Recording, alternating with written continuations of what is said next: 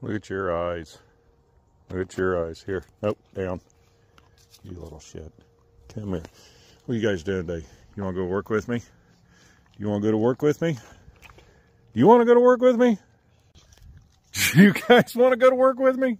My Ricky Bobby update video, I made the comment about how I work 2 jobs, and everybody's like, so what do you do for a living? I'm a plowboy, a farmhand, and I'm not a good one. This is what I do. This is what I get to play with. I ask where I'm from. I'm like, I'm from Illinois, and they're like, oh, you're from Chicago.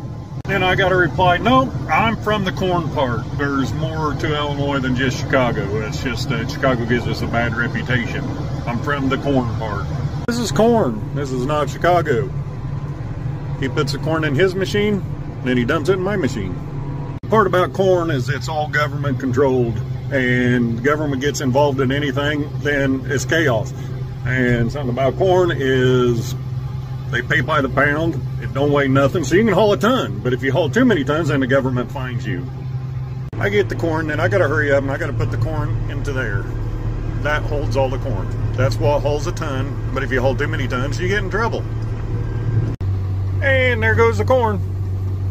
I'm not the one that gets in trouble if I haul too much, so I like to put a ton on. And that's why I'm not a very good farmhand.